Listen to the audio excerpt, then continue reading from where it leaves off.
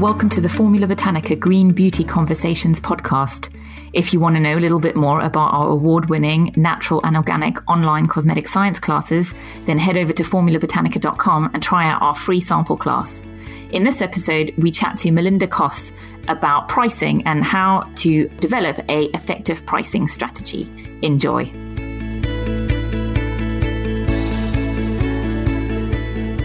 Hello and welcome to the podcast, Melinda. Hi. Hello. Hi, Gemma. Thanks for joining us. Lovely to be here. I know that you're a very busy woman. So I appreciate you taking the time out to have a chat with us today. And for those of you who are familiar with Formula Botanica, you know that we've done webinars and different bits and pieces with Melinda. She's spoken at our conference before and she's speaking at our 2018 conference. But for the benefit of people who are new and just tuning into this podcast, Melinda, it would be great if you could just introduce yourself and chat a little bit about your background. Sure. Probably I'm mainly known because I introduced handmade soap making into Europe. I found it in America and introduced it into Europe. But I then went on to build what became the largest soap making company in the UK. Nowadays, because I'm getting old now, but nowadays what I do is I mentor skincare entrepreneurs on their whole journey. So it's from conception of an idea right through to international distribution. And it basically takes them on a journey that I took myself and hopefully helps them to avoid a lot of the potholes. The reason why we wanted to do this podcast today is because in a lot of our previous webinars, people have asked you a lot about pricing. And it's one of those kind of quite emotive and controversial topics in the natural skincare, natural green beauty movement. I wanted to get your thoughts on this. And obviously we've prepared a few questions and points that we should address. So to kick us off, I wanted to chat to you about what the main things should be that you should consider before setting your prices. And I know this is going to be quite a big question, so hopefully we can break it down into a few sections. But what are the main things that you should consider before setting your prices? The absolute main consideration is why you're doing this. And that sounds kind of strange, but a lot of natural skincare entrepreneurs look at the market and say, well, these prices are much too high. Everybody's selling their products much too high. I want to create a range that's accessible to everybody, that's full of wonderful ingredients. And often there's an element of I want to help people. All the great things that they have, thoughts that they have, often goes into their passion for creating a range. So the first thing to establish is why you want to do this. The first thing to realize is that a business is not a business unless it makes a profit. How are you going to make a profit from your business is the first key question. Sounds crazy, but a lot of people don't. So it's your mindset behind your whole enterprise. The second thing to consider is going to be your positioning in the market. Because once you've covered your overheads and you know that you're going to make a profit, it's a completely separate decision to decide how you're going to show the value of your range. The value is shown in your branding and in your price because it's still the one thing that people measure quality by. If you see something that's too cheap, you immediately dismiss it, or the organic guys, I think, would immediately dismiss it because they would assume that it doesn't have good stuff in it. It's a mistake to be too cheap. It's a mistake both in terms of what you're going to end up with in terms of profit, but it's also a mistake in terms of how the market and your consumers are going to perceive you. So those are the two key questions. You've also got to consider, obviously, the price of your actual basic price of your ingredients and your packaging and your labor. And then you've got to think about your route to market, because a number of people set out thinking, I'm going to just sell online. And that's great. That's a brilliant way to go. And your margins are going to be very high if you do that. But the problem comes when you want to grow big, or when you see that there might be a huge advantage in getting export orders or selling to major retail stores. And they look at their numbers and they see that they don't actually have the margins that they can give away in order to allow themselves to scale up.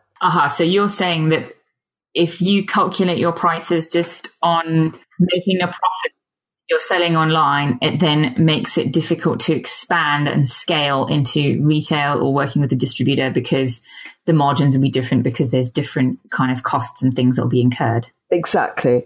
So it's a really good idea right at the beginning. Most of my students have a spreadsheet to do this on, quite a complex spreadsheet, but it's a really good idea to do a time and motion study and work out exactly what your ingredients, this is if you're making the products yourself, to work exactly what your ingredients are costing you per unit, exactly how much time each product takes to make, cost in your labor, because this is something that people tend not to do, and that's to cost in their labor. So, for example, and it's the small things, because in the greater scheme of things, whatever you're going to make is a relatively small profit. I mean, you're not selling Rolls Royces, or you're not going to get, or houses. You're not going to get a big chunk of money for each product sale. You know, if you're spending an hour packing a box and sticking it down and writing the labels on it, people forget to cost this sort of time element in.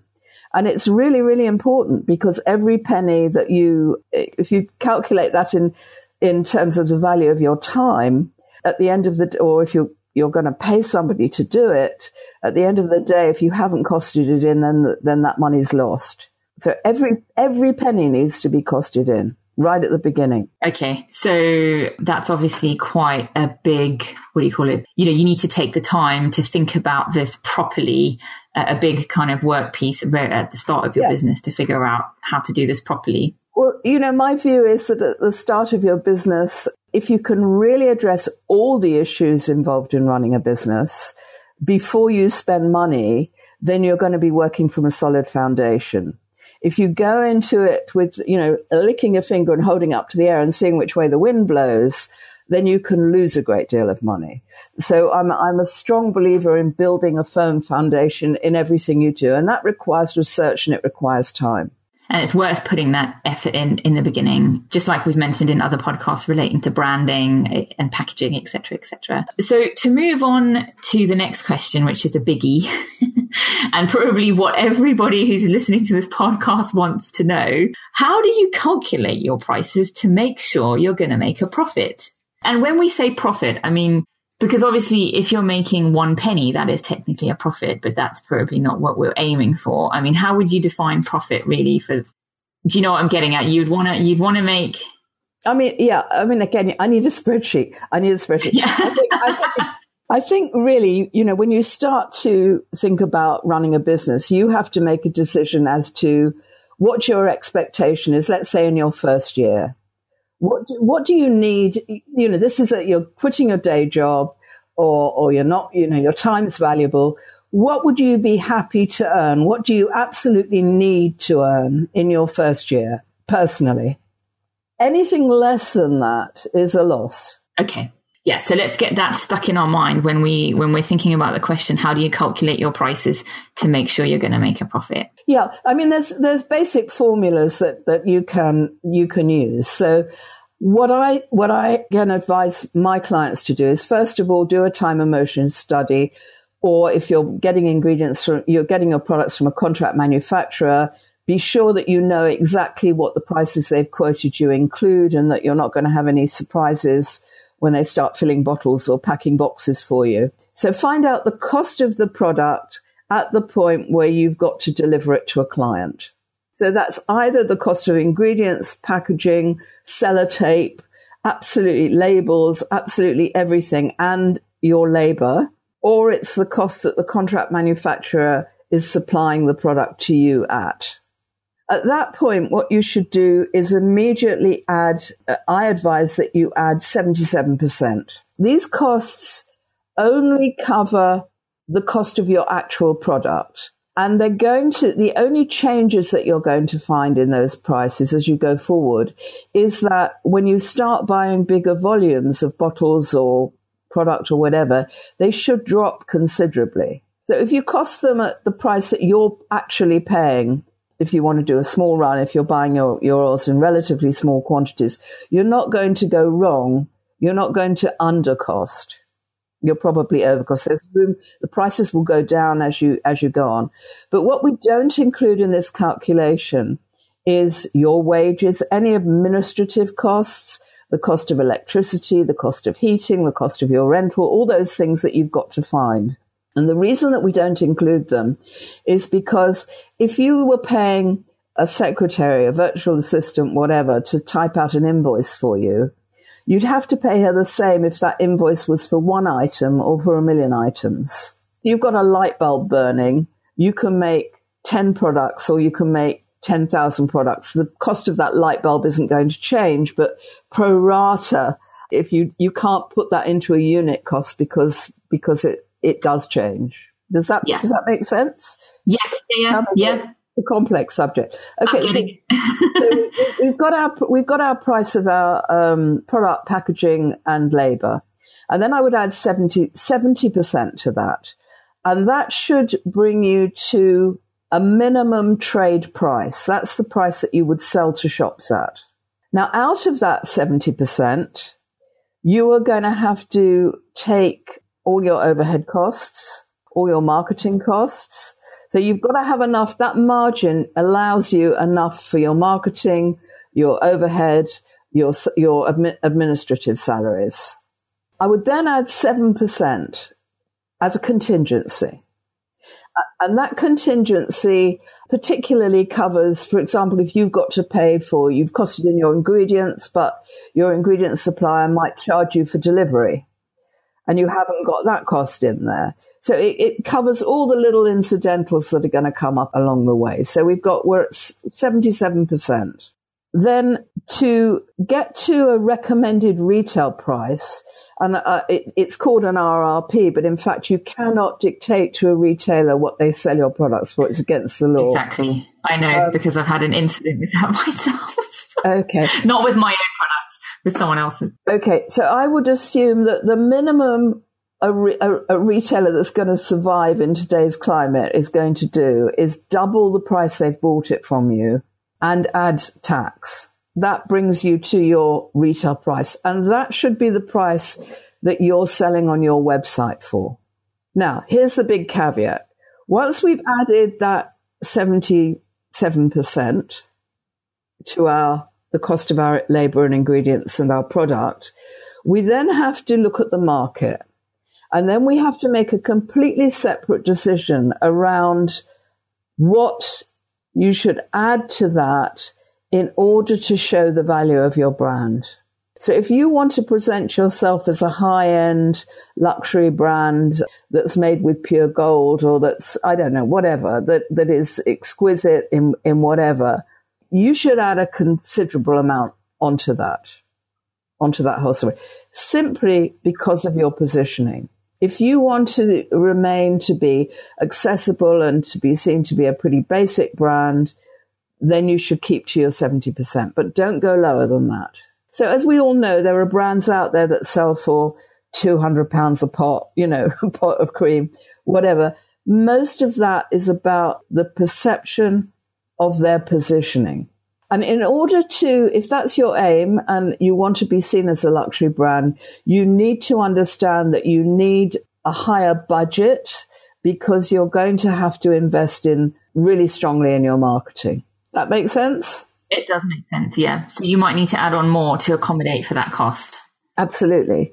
For those who want their brand to be accessible and low cost, the only options open to you really are to use cheap ingredients because, unfortunately, the cost of natural ingredients is very high.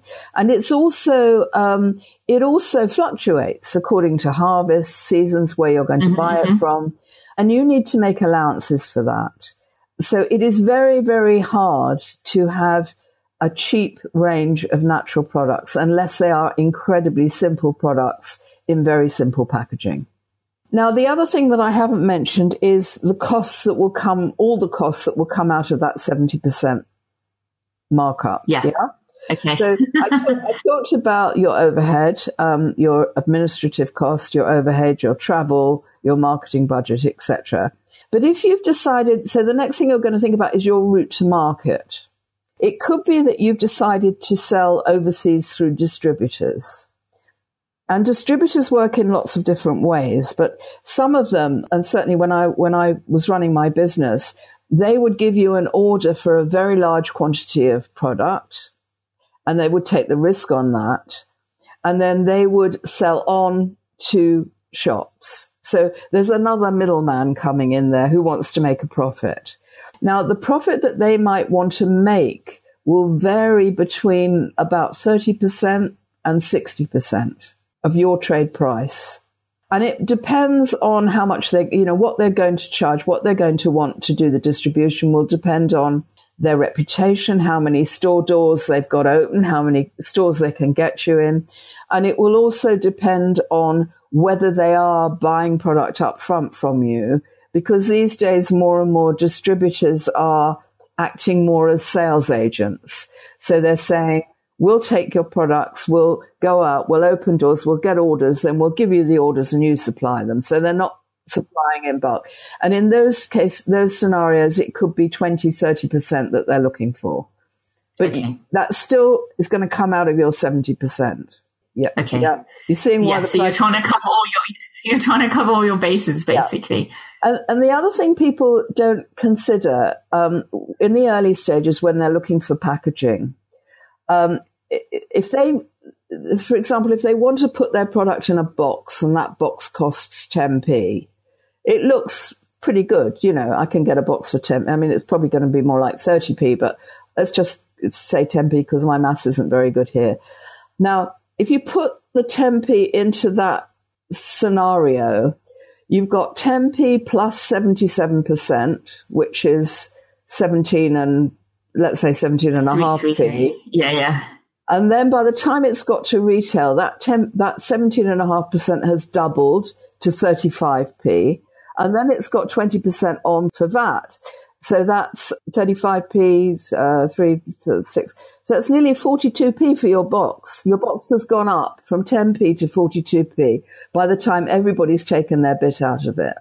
And that's why it's really important to put all the detailed little bits that you might not normally calculate in to your product in right at the beginning.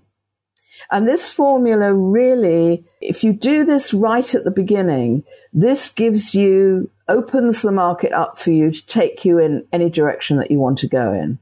Because if you're just planning to sell direct, you're making 150, 155% on your price.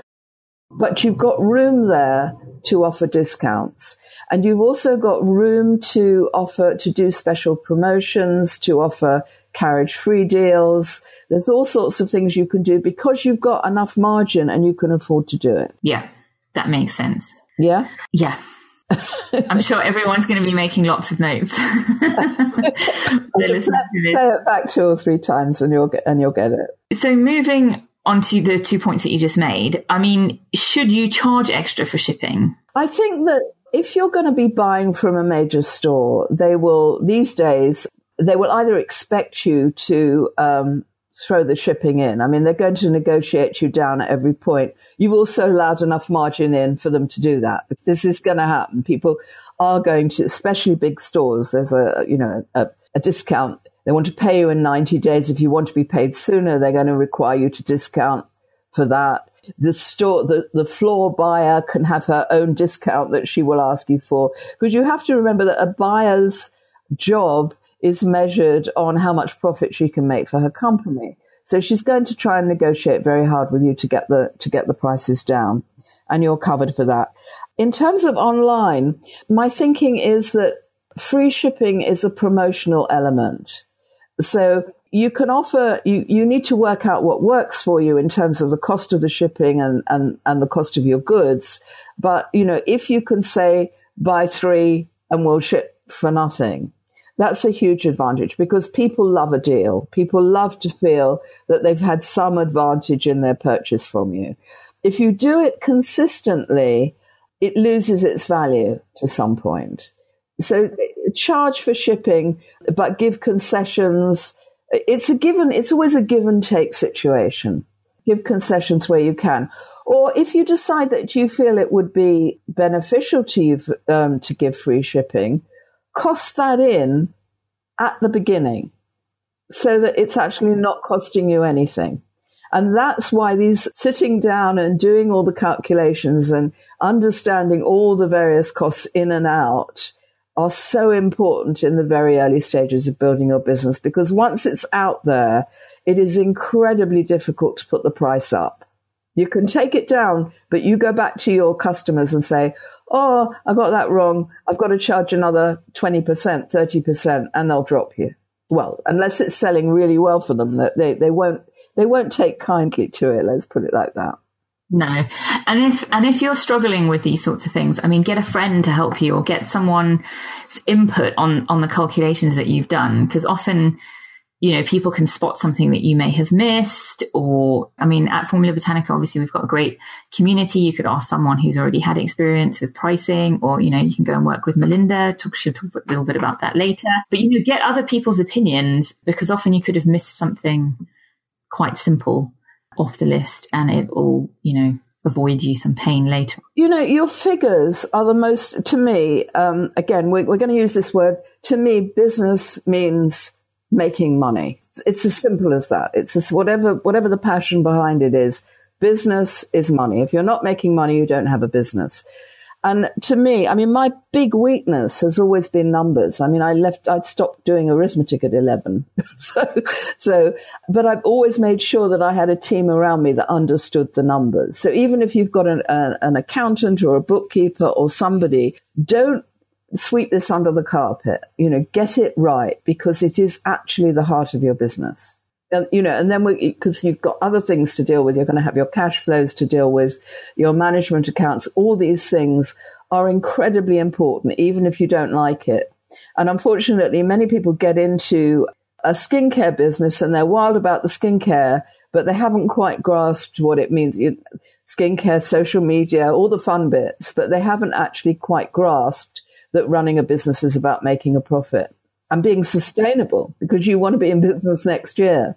And I think that's why so many businesses fail in their early stages, because they're working with energy, but not with any knowledge or any good, strong foundation. Yeah. And there's people out there that can help you, and there are books and there's websites and there's all sorts of things, you know, that you can seek help with. Because if there's one thing I've learned from my limited time in a smaller business in comparison to Melinda, is that as an entrepreneur, you have to wear so many different hats, and there's so many different kind of anxieties and stresses from really small little ones that you can easily sort out to ones that become slightly bigger. And if you can get the basics right and ticking over nicely, then it means that you can put your energy into dealing with the other things that crop up, the unforeseen things that crop up all the time. And I was telling Melinda before this call something that happened this week that I ended up spending a lot of time on that I hadn't anticipated.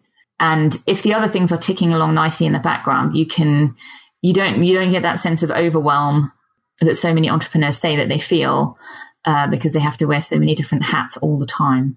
Well, I think you should only wear the hats that fit. There are so many other people but you have to know yourself.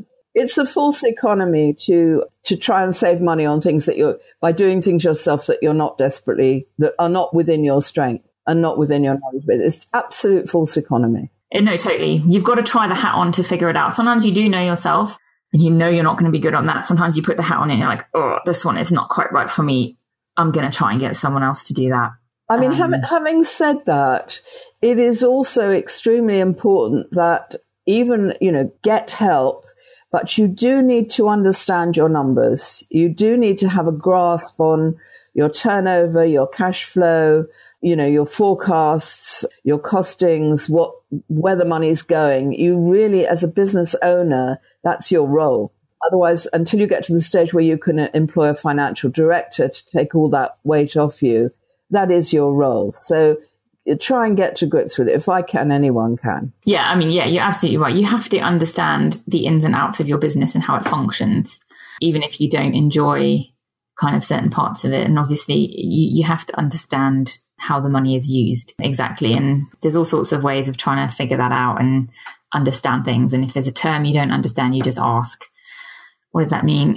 Yeah, absolutely. That happens to me all the time. I'm sorry, I don't know what that term is. Yeah. What does that mean? Explain that to me. Explain what this means exactly. I didn't use any jargon in there, did I? I hope I RRP. No, not RRP recommend.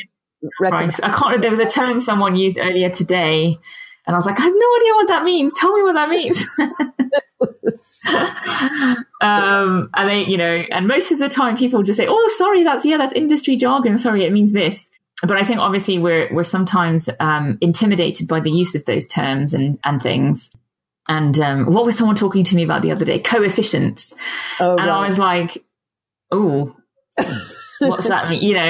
And they were like, "Oh, yeah, I'll happily explain it to you." And you do have that moment where you think, "Oh, I feel like a little bit of an idiot asking this." But you're not. You look like more of an idiot if you haven't understood what they're saying, and then you go do something wrong. Absolutely. Exactly. So you've got to say, "Oh, really sorry, I don't know what that means," or "Please explain exactly what that means to me."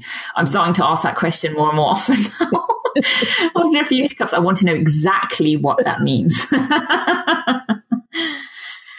So there's some good thoughts and points on shipping. Now, what about offering discounts? Is it good to offer discounts regularly? Should you offer them at all? Well, again, this is part of your marketing and it's a part of your promotion. So once you've handled and understood exactly how to do a cash flow forecast, which we're not talking about here, it's a whole subject on its own.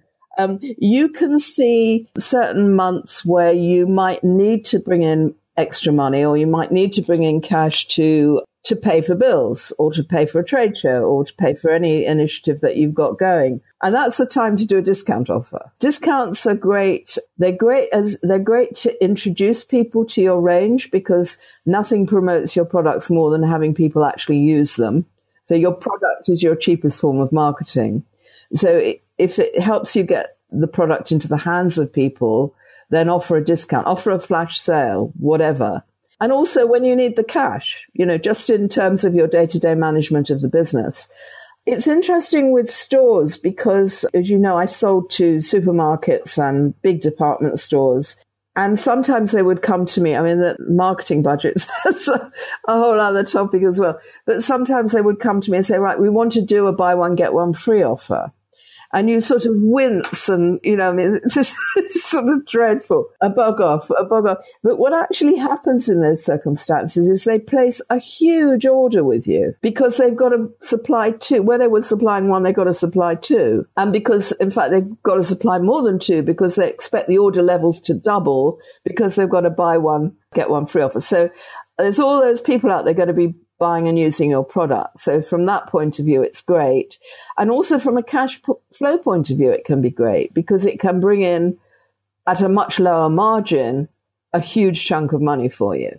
If you make sure that your margins are there to start with. Yeah. By doing those calculations. So you're saying if you price it right correctly from the beginning. You've got room for that. You've got room to do discounts. And they can be quite an innovative and interesting marketing tool. Yeah. And getting your products into the hands of the consumers that you want to be trying them, essentially. Yeah. And again, I think because there's this grey area between I've got my 70%, what shall I price it at? What is this worth? What is the value of my product? And there's a lot of research that you need to do on that. You need to look at your competitors. I mean, I don't think that you've often have to look at your competitors because you need to always be selling a unique product with a unique value, and your customers need to be able to see that value. That's your job. I mean, that's about branding and what's in your products and making it clear that they have a specific purpose. And if you've got all that right, you can afford to, they will pay a lot more for it. They will be prepared to pay a lot more for it. So again, this is part of that very early exercise where you have to get all these elements right. So this getting a price right is just one element. A business is not just about making product, having a great social media campaign and thinking that you're going to make a lot of money. You've got to have all the nuts and bolts in place first. So why don't we just end off with a little bit about what you can offer to help people get all the nuts and bolts in place using your vast experience in business? My vast experience.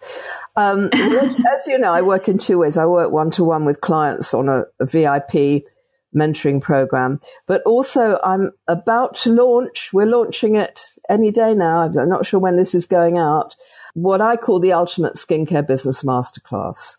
And that's a 12 module program that runs over 6 months. And there's a webinar every 2 weeks. There are workbooks to fill in. There's a very, very active Facebook group where you share your woes and your wins with your peers. There's lots of homework. And basically, I'm holding your hand through every step of building your business and getting it to, we cover mindset, we cover identifying who your ideal customer is, branding, range creation, what's actually going to be in your range, how you're going to get it made, how it's going to comply with the law, costing, your route to market, social media. It's a massively comprehensive program. I've mentored about 200 key entrepreneurs now, and many of them have got international distribution, and they started with absolutely nothing. And this is so what I'm trying to teach is that everything that I learned on my journey and everything that I've learned on the journey that I've taken with my clients and the obstacles and successes that they've had along the way. And I've done this course twice now, and it's just great. It's just got such a great response from the people that have been on it. So that's actually, you can actually sign up for that right now. And there's a big bonus offer for Formula Botanica students on that as well. And it's going to start in January. Yeah. It's not going to start until January, but the bonus offer is closing. It's an early bird offer, and it's closing on November the 6th. Yeah, so you can find the discount code and link in the show notes that accompany this podcast. Yeah, absolutely. Awesome. Thank you so much for joining us, Melinda. I know that pricing can be quite a difficult topic to talk about sometimes and explain succinctly. I'm hoping that we did a reasonable job for our listeners. I hope so. I hope they get this right, because I want to see them all really succeed. But I want to see the money in the bank as a result of their success. Yes, me too. So thank you once again for joining us, and you've been a lovely guest, and thank you for taking the time out of your busy schedule to share some of your knowledge with us. You're welcome. I didn't say that the website for the masterclass is skincarebusinessmasterclass.com. Yeah, I'll include that in the show notes below. Thank you, Melinda. Thank you for having me. Thank you so much for joining us on this podcast about pricing. I'm sure it has left you with loads of questions, and hopefully you made lots and lots of notes, and it has given you some food for thought and some tools that you can work with on developing your pricing. If you want to join in the global green beauty conversation, then find us on social media at Formula Botanica on Instagram, Twitter, and Facebook. And you can also head over to our free Facebook group, the Skincare Entrepreneur Mastermind. Once again, thank you so much for listening.